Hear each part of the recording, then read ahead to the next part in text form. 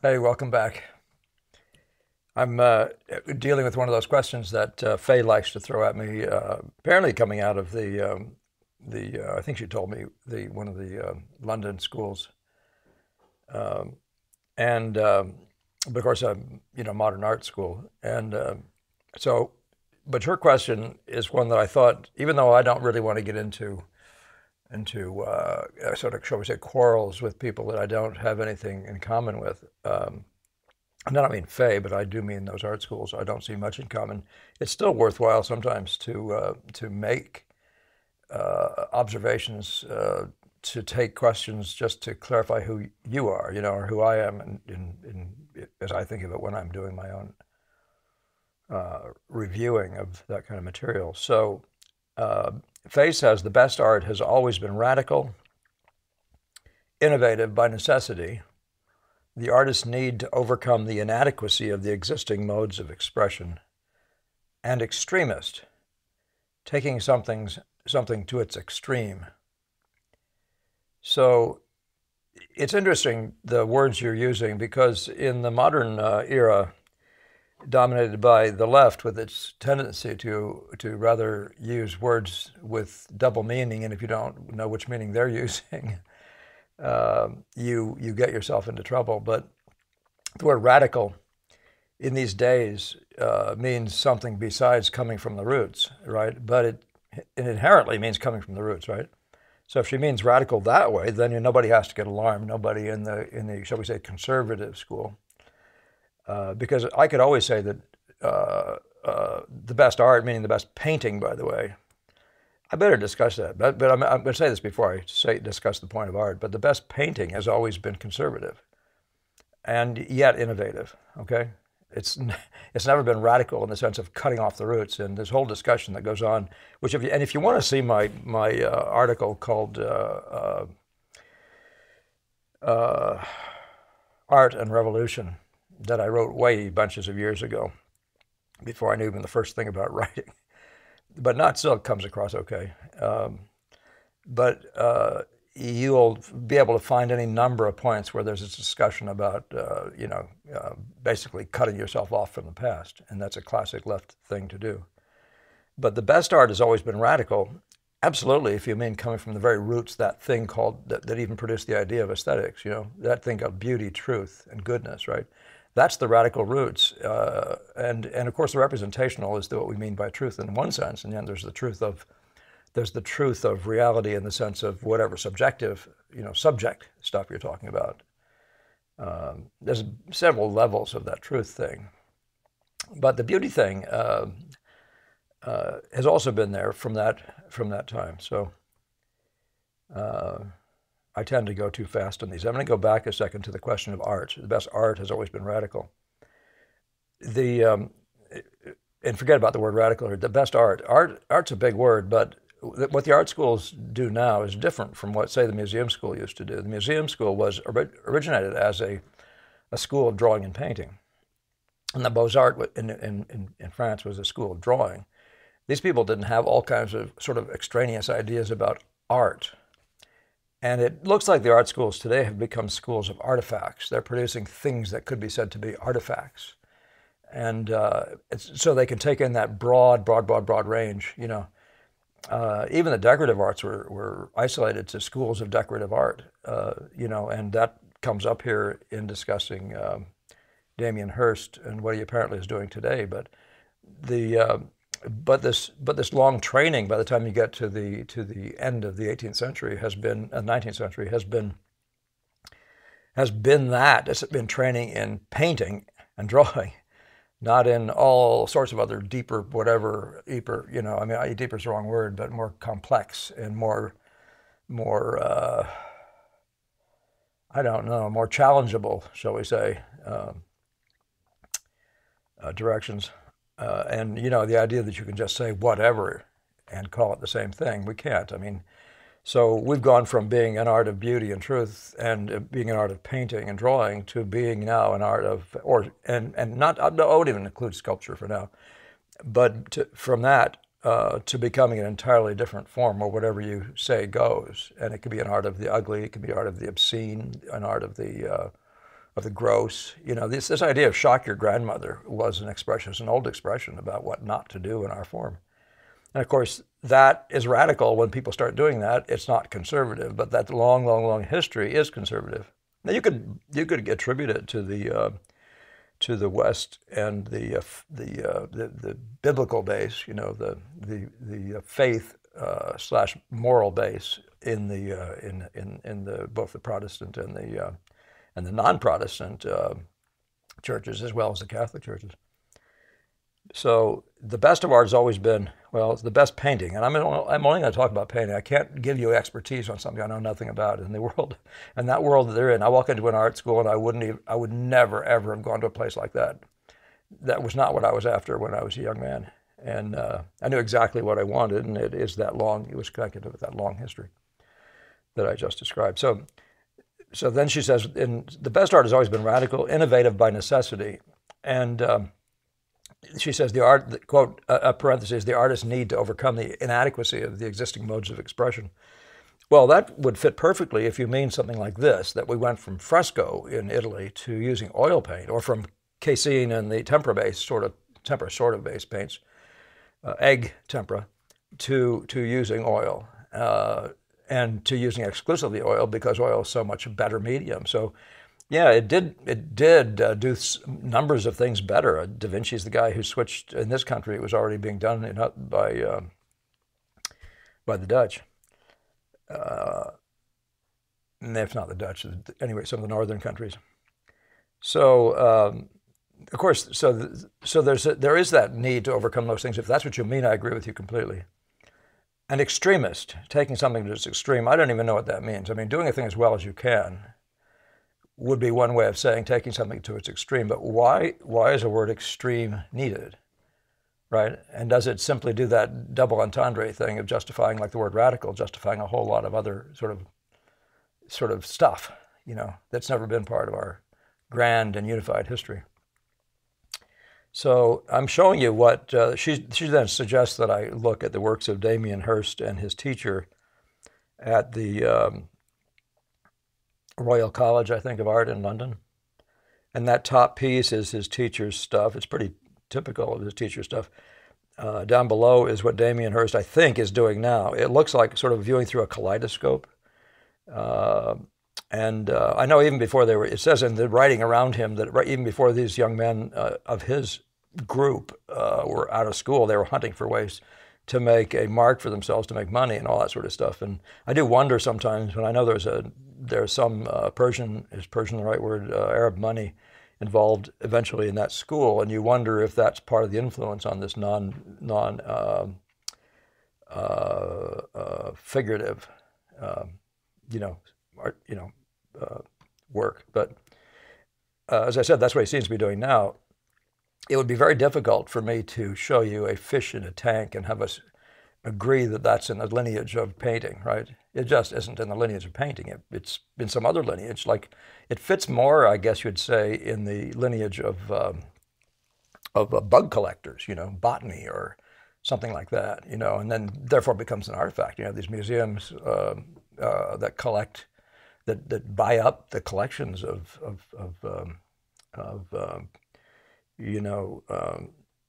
crickets or whatever from around the world. So I don't know what any of that has to do with us. I'm not even showing a picture of that because it doesn't fit. Anyway, would you give me your opinion, your views, responses to these 6 points? And again, referencing a book, now I should say not again, but referencing Michael Craig Martin, who wrote a book, What About Art, or something like that, rather in the direction of what is art. And I guess he wrote it for his students. And he's written a number of other books, none of which I've read, so I'm not going to even begin to try to make any judgments about what he says. But she's saying that these come out of that. But she says, but for example, your talk on memory drawing from your rearview mirror relates very much to point 4, work to bring the present moment to the conscious surface of the viewer's experience, to make them alive to the present moment. Again, it's one of those things where you wish that somehow or other the complexity, shall we say, of the more literary mind, take something very simple and turn it into something enormously complex. But this has historically been the case in point 4. You're not. Degas' point was it's not your job to see it. It's to make people see what you saw, right? It's not your job just to have observed it and to put something down, but to help people to see what you saw. Would that we could have some simple language back again like that. And if that's all he means, then of course that would be it. But what is this alive to the present moment? In the long history, it just means making them see what you saw, and it's the beauty of what you saw at that moment, and really succeeding as best you can at bringing it to the viewer. So I'll probably skip point 4, but here are all the points, and I'll try to talk about them. And I'm going to show you a bunch of pictures. So if you want to run away, I won't fault you. But on the other hand, Faye's put some serious time and rightly into wanting responses to these. So I'm going to deliver for her as best I can, just strictly staying within the lines as I can of my own thinking as it relates to painting and drawing, okay? So here's a point. Contemporary artists honor those of the past by following their examples, not by aping their work. That's classic. There's nothing new there. Everybody agrees with that. Do your own thing, does say speak with your own voice and all those sorts of things. We've talked about it here before. Of course, that's the case. There's nothing of any value in somebody who becomes a little clone of some painter from the past. Every artist's work is ultimately about the experience of now, not the past or the future. Yeah, it's all it can be, and only in this sense, though, in that the experience of now is what you're seeing with your eyes today. Now, I'm talking about us as an impressionist, as an observer of painting in front of us, or even for telling stories and that sort of thing. But I'm not an illustrator. But the experience of now is a funny one because there's a long history of great painting dealing with the past and the future. You know, the apocalyptic or but the past. So why must it be about the experience of now, not the past, the future? Well, if you mean the experience of it, you haven't experienced the past or the future, right?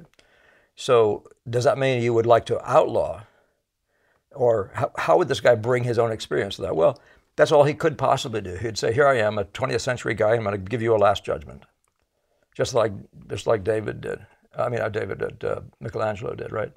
So I don't know why you would want to, if you're trying to limit that, but it certainly is your experience of it. It's your projection of it, and therefore you. And it contains the who you are today thing, right? Inevitably making it your voice again there in that sense. So it's an experience of now in that limited sense, right? I know these people and these books mean a whole lot more than that, and I'm betting it's based on the exhibitions I've seen, and I'm betting that the concepts don't even begin to mean what I'm talking about. But it is where they come from. They originate with ideas that are very basic in our history. Do I think this is radical in the sense that it's a root thing? I would love to quote you two roads diverged in a yellow wood by Robert Frost. This definitely is divergent when you start talking about what they eventually did with it in the modern art schools, which are modern. I mean, that's 100 years of stuff that's trying to transcend 500 years and forever, actually, mankind, going way back, way back, way back. So it's made for the present, even if it fails to be recognized or acknowledged right away. That's one that I've always been taught otherwise. You make it for the present, but what you're trying to do is contain the universal voice. And that's very different. In other words, you're speaking truth. It's not the same thing. People speaking, that's called time serving when you speak only for the present. But if your voice doesn't contain the long truth, it's the same thing when you're hitting notes. You can hit a local color note and a local color note and make them all as tricky as you want, as nice as you want. But if they're not speaking to the whole, and if they're not speaking to the long history of the human eye, then you would wind up with a little bit of a problem with people enjoying it later on potentially, I should say, later on in generations or through other cultures. So it's made for the present. Yeah, lots of work isn't recognized or acknowledged right away. Why did Rembrandt struggle to do when he finally found his own way? Why did he struggle to sell it, right? Or so I mean, there are other questions involved about why he might have, but he might have dropped out of the market for that matter. And that's not my thing to talk about. I want my work to bring the present moment to the conscious viewer. So I've already talked about that, and then the last one here, I hope I didn't lose one of these for you. I think an artist's work gets most interesting when it's taken to its own inherent extreme. Well, what is that? You know, when a guy nails it? So if you think that, if I'm trying to get you the quality of this light, I'm talking about something like Zorn painting that building. I don't have a shot of it. Oh, I might actually a little later. But Zorn in the trolley shot there, where he's painting, he's trying to paint light flecks dominating humans. So he's actually organizing everything about, as an impressionist would, around the light. And he's pushing it to the point where, and he starts succeeding. He's actually become extremely successful with doing it. And but the idea of it getting most interesting, I suppose so, because it's becoming more and more and more itself. And the more you become your own self, that's say you see with your own eyes, and you use your own, you know, you evolve yourself with your skills. The further you can get with the better you become at expressing what you are and what you see, the more interesting you're going to get in general. I don't think you can dispute that. I think those are wonderful points, Faye. But I'm going to just show you something here, and I'm going to ask you to be thinking about a dead fish in a tank, the Damien Hirst, because that school, the show that she refers to, The Young British Artist or something, is just full of that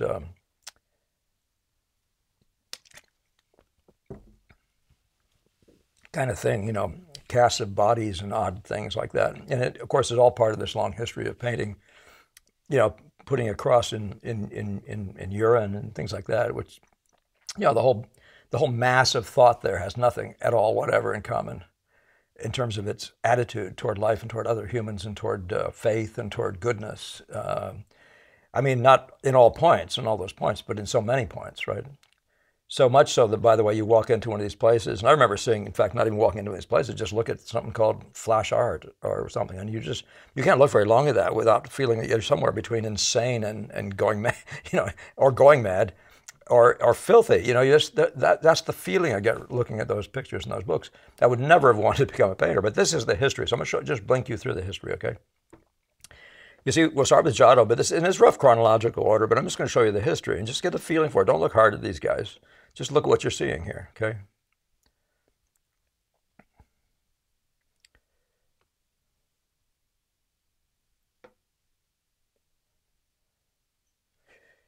Among other things, you'll notice design, right? You'll notice there are efforts to design within a rectangle. Now, I showed you one of the, I think that's Hiroshige Hokusai. That's Hokusai. Because to show you that this idea is universal, the idea of the unity of linear expression, for example, or color relations and that sort of thing, that's the great necessity of our form in painting. There's Malay and Ang at the top, and down below is Utamaro on the left. And again, you can see the same idea of color schemes, and these guys are all similar in time and of design within the rectangle or circle or whatever oval. So it starts with how can I lose his name? Leighton, and goes to Jerome on the right. And then down below the Leighton is a Moore, Manet, and then Regnault, young man who died as a young man, very promising young painter. By the way, there's somebody painting the past, or as Achilles, the horses of Achilles, rather, Automedon and the horses of Achilles. It's a huge painting, maybe 12 feet high, at least 10 feet high, in the Museum of Fine Arts. It was rolled up when I asked them when they would show it. It was on the frontispiece of Gemel's book, The Twilight of Painting. And then, of course, there's Monet, Degas, taking color. Monet taking color, bringing color to life as never before. Again, that's that thing about how is that not innovative, right? It's totally innovative, and yet it's not outside the mainstream. They're all trying to get deeper and more profound, truthful expressions of things that they saw, and then they would use them, as Degas does, as tools for what I'd call an inventive art form. In the case of his, using these figures, I say inventive. I do mean, in that same sense, imaginative, not painted from life. And then Waterhouse and Blashfield on the right. Blashfield was an American muralist. you know, Sorolla and of course De Camp on the right, and there's Sargent and that Zorn I was referring to. So, but this gives you an idea what the mainstream. This goes right on through for those 500 years or whatever it is. It goes right on through. I guess my figures start at 1200, so it's more like 600 plus years of history, right? And so this goes right up to George Inness and Dewing. This is the Boston School era. This is Paxton on the bottom right. That's a Matthews on the left bottom. And this is one of my favorite paintings in the Museum of Fine Arts on the left there. And what is his name? Oh boy, this is not good that I'm losing that name. I'd rather not. I included an Orpin down below and De Camp above. Oh, that's not a good thing. It's not George DeForest Brush, but I connect him with him, so I got his name in my head. But so that gives you but that gives you a read on what then. And so I'm just going to jump you now to the first paintings, and you can make of them what you want. But I said what I said about them in the first place, and that's why I'm really wanting to do this, much more than you know, getting into arguments with people about stuff, you know, that isn't anything to what we do. But with the first things you look at with Faye, the ones that she's really offering us that I put out there, you're looking at something that you can say is part of the mainstream because they're pictures and they're figurative. This is a figurative picture by Hirsch's teacher. And you could even argue that the ones where he does these things look like they're done with kaleidoscopes. You know, it almost looks like he has a camera with a kaleidoscope lens, and he turns the kaleidoscope and shoots. And not saying he doesn't just make these up from scratch, but there were a number of the ones that he did that look like things I've absolutely seen in some nice kaleidoscope. I'm showing you, by the way, this is an abstraction as well. This is by the director of the MIT department, art department. What is the visual studies, visual arts? I think it's called visual studies. But I show you this one by Georgi Kepes, a Hungarian Bauhaus trained, I guess, Hungarian painter. But this one bridges, rather, what I'd like to say, three things. First of all, and by the way, I'm not taking anything away from the sense of beauty that these have, their color relations and that sort of thing. They're very pleasant and delightful, rather, in fact. But this one here bridges a fascinating gap. It rather looks like, if you look at a lot of Japanese paintings, it looks like a bridge.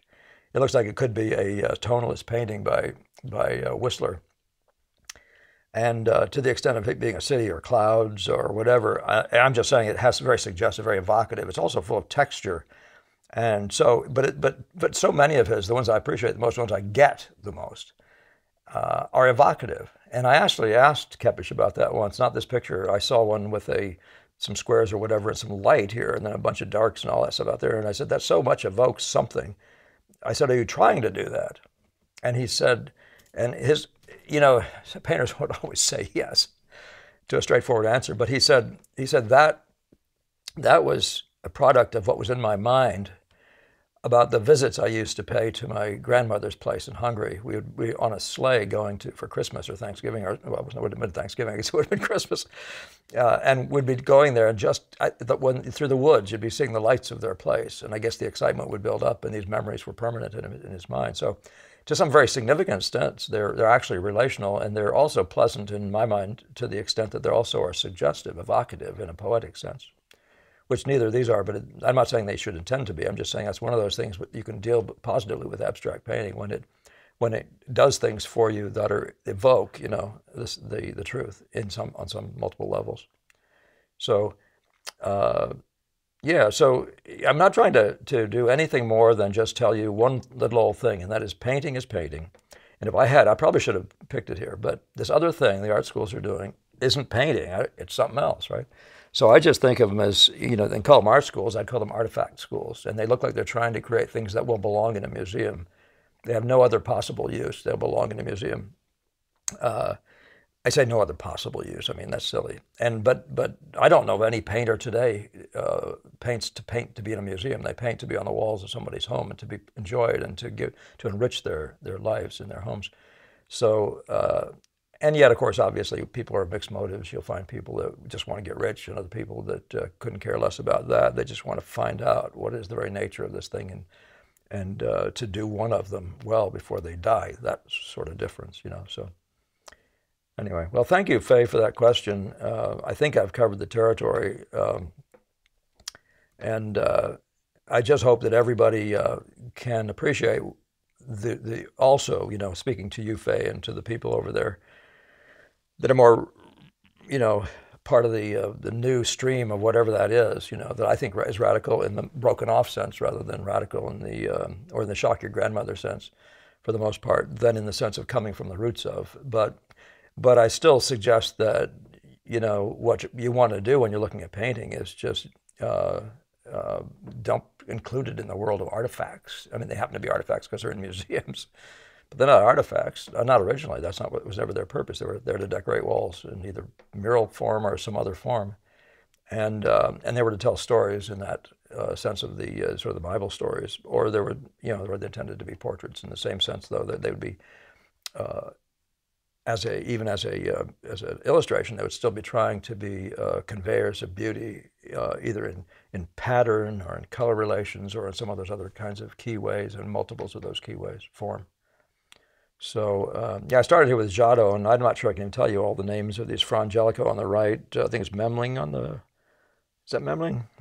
Maybe, I'm not really sure, and I've forgotten the names. And this is Perugino, and this is Botticelli. Just earlier than Da Vinci, and then Giorgione, who was nearer in time to Da Vinci. And then this is Van Eyck, I think, or is it Van der Weyden? Anyway, but that couple guys there that were really doing the best with oil painting at that time. And then, of course, Michelangelo and the frescoes, and here's a sculptor doing painting and complaining the whole time, I guess. Titian on the right, and Holbein down left with a Raphael down right. I'm just doing this because we didn't name them, and you guys might like me to. So Veronese on the left, Velázquez above, Rubens. By the way, that Rubens in that, here's Van Dyck, student of Rubens. Now, there's no way, he's absolutely a student of Rubens. And all these guys, by the way, they look like their teachers before they become themselves. In other words, they fully take on the skills of their teachers and many of the mannerisms. But there's no way in the world you can confuse, at least I don't confuse ever, a Van Dyck with a Rubens, even though they're using some of the same forms. And by the way, it's partially because the level of truth that Rubens, which is always that one of the goals, for getting to the next level. One of the goals of Van Dyck was more truth. What he does is his own figures, and he fortunately was getting further and further away from that idea of having like your own sort of figure idea in your head, and force all ladies and gentlemen into the figures you've made up in your head. This is Poussin over here. But so in that sense, you would be a step away, and in that sense, you'd also be innovative, but you also then be your own self, expressing yourself. And your times, if you'd like to put it that way, right? And by the way, in both cases, these guys are painting something that's totally not of their times. These are just imaginative paintings. How can you be of your times making something up in your head anyway, right? All you can do to be of your times is to actually be there and do it with your own hand and your own awareness of things. And that's how you're of your times. So that's Reynolds, of the former teacher over there at the Royal Academy. And Tiepolo on the right, and I want to tell you that is Watteau, I think, on the left, and then this is Boucher. And then again, I think I've talked about, Vermeer, Rembrandt, and Chardin. And but if you look at these thoughtfully, you'll know that there's a train. It's called beauty. Beauty, truth, and goodness. If you want to apply the Keats thing. The good, the beautiful, and the true. That's the model. That's the continuity. So Ang, Millet, and then Bouguereau down the middle there, and Alfred Stevens on the right. For those of you who have never seen Alfred Stevens, I think that's at this wonderful museum, the Sterling Francine Clark Museum, with a bunch of others by Stevens. By the way, somebody was a very aware buyer. And there's Manet down the middle bottom. I think I did mention that. So. All right, well, good, and I hope that's adequate for the discussion and doesn't, and I just really do want us to stay focused. I try to stay focused on just what is the good of what we do, and let's stay focused on doing that and not picking on anybody else or judging anybody else when you don't even know what they're doing or why. So with that in mind, thank you, Faye, and do come back. I'm sorry to hear about your mom, and appreciate your patience in coming back and addressing more of these. So do take care, folks, and see you after a good painting week, okay? Oh, and I forgot to say, don't forget to donate if you can, subscribe, share, yes, comment, there it is. Yeah, there, all right, have a good one.